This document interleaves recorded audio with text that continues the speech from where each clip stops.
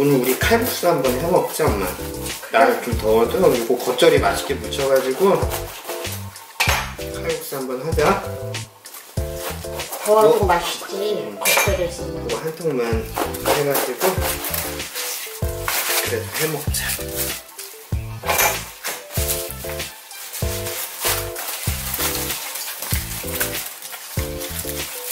배추가 괜찮다.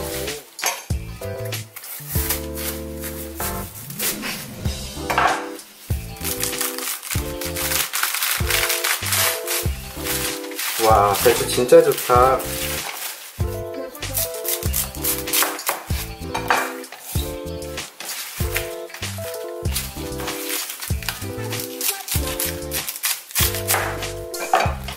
배추가 너무 좋다.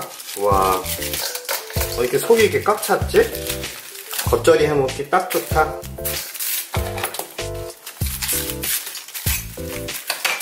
이게 그렇게 두껍지도 않네. 그러니까 제가 겉절이 맛있게 무칠 테니까 엄마가 더워도 칼국수 육수 좀 내주세요. 이거 너무 길다. 이거 한 토막 더 내자. 너무 길어도 아무리 전다 그래도 먹기 불편하더라고. 이거 반포기 하긴 너무 적잖아. 절면은 뭐 얼마 안 되잖아. 허랑을 해도 괜찮다. 깨끗.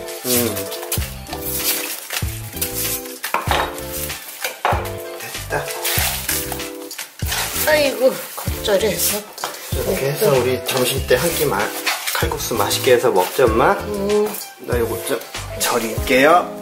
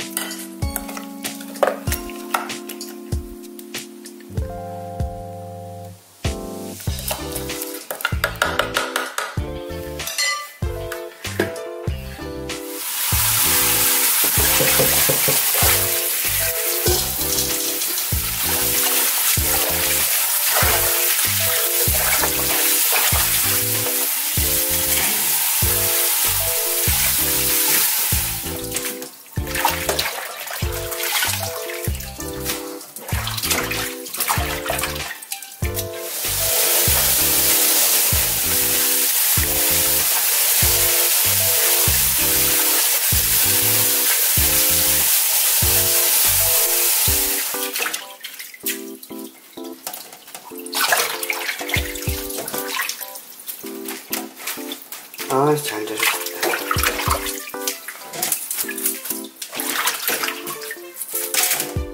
이거 물 좀 빼는 동안 밀가루풀 좀 썰어 놓을게. 밀가루풀 써가지고 좀 되직하게 해가지고서 양념에 버무려요. 엄마 그 멸치 육수만 책임져주고 칼국수만 더워도 좀 끓여주세요.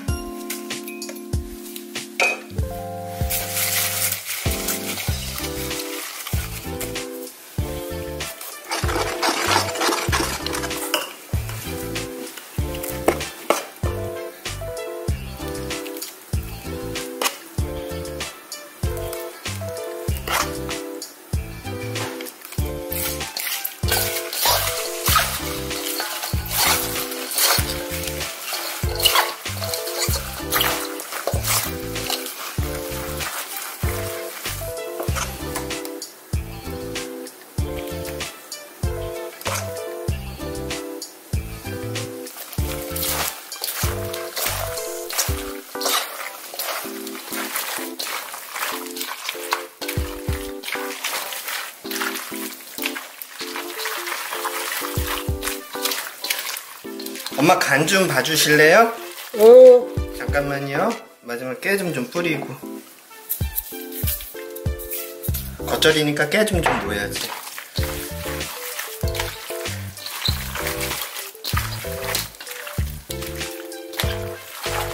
자, 간 한번 보세요.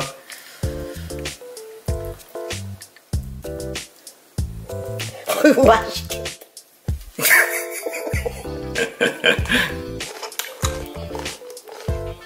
맛있어. 맛있어? 간 맞아요, 엄마? 예, 됐어요, 엄마. 우리 칼국수도 거면 다 됐죠, 엄마? 예, 고생하셨어요.